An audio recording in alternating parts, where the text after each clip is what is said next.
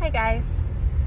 I was just thinking today about the difference between the confidence that we have in throwing a lure of whatever type versus what that actually really means. Like, what does it mean to have confidence in a lure?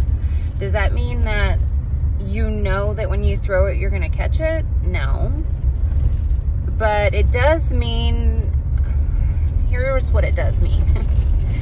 It means that you know where to throw it.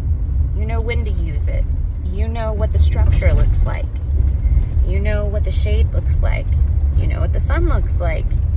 You know what the bottom of the lake looks like, or river, or whatever. That's the confidence in what you're throwing. So one way to get confident in that, obviously, is to spend time on the water. But another way to get confident in that is by doing something that a friend of mine taught me. And it was to more or less, and then of course encompassing the things that I know to be true with like my instincts and intuition. But what the friend had suggested was like, do what feels good in the hands.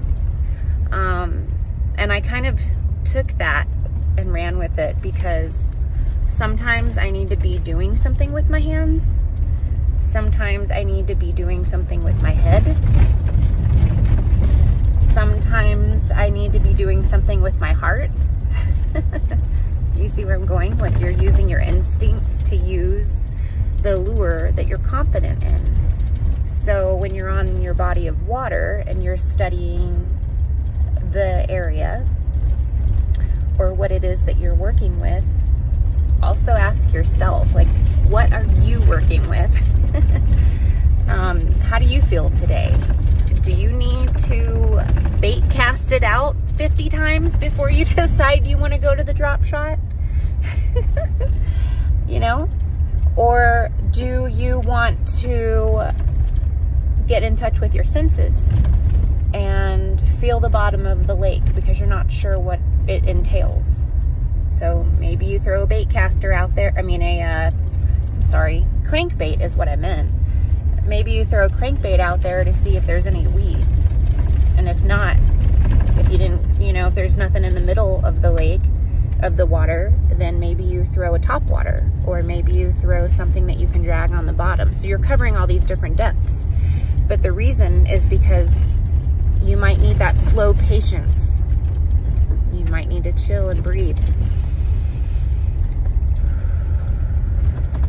And when I get like that, that's probably when I do need to drop shot, because that's when I get a bite, is when I'm chilling. Like, I just need to sit there and chill and throw in a drop shot and drink some water and sit down. And then I get a bite. Or I'm throwing a crankbait because I need to crank it out. I really need to crank the whatever I'm feeling out. So, I know that like a traditional fisher person might not look at fishing in this way, but it's why I fish. And I know that traditional fisher people fish because it makes them happy. It's their happy place. It's their wellness. They don't maybe call it that, which is so funny, because it is indeed the epitome of the wellness on water.